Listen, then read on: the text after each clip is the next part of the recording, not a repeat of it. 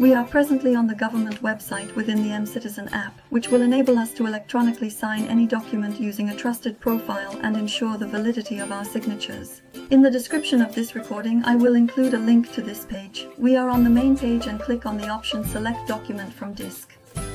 We specify the document that is of interest to us and that we would like to sign. The document has been successfully posted on the platform. Now we are using the Sign option. We log into our account using a trusted profile, which is a login and password, or through online banking. We will be relocated to our trusted profile account and select the option to sign using a trusted signature for authentication purposes. We click on the Confirm button and see a message indicating that the document has been signed successfully. We can decrease the price. In this location, we click on the Download button and the document, along with our signature, will be downloaded. We now have the option to save it to the local disk of our computer.